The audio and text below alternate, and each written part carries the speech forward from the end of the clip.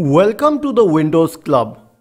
If you wish to install the Zawgyi Keyboard in Windows 10, then either read through this article on the Windows Club or simply watch this video. I will guide you through the resolution. Click on Start, select Settings, go to Time and Language and select the Language tab.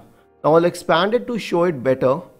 We need to click on Add a Language, but the language is not Zawgyi or Myanmarese, it's Burmese. Now this is the old name, but Windows still uses it. And we will click on Next and we will install the language. Then select the language, click on Options, go to Add a keyboard if you have a Burmese keyboard, and if you have an English keyboard, then it's already added. There's nothing else that you exactly need to do. But here's the situation.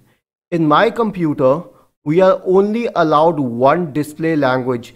So while you can use this language for typing, for handwriting, for speech recognition, etc., this will not be the display language.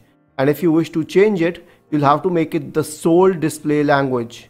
If you have a better version of Windows like Pro or Enterprise, then you may keep multiple languages as the display language. Isn't it easy? If you have any doubts, please go to the original article on the Windows Club, scroll down to the comment section and write your query.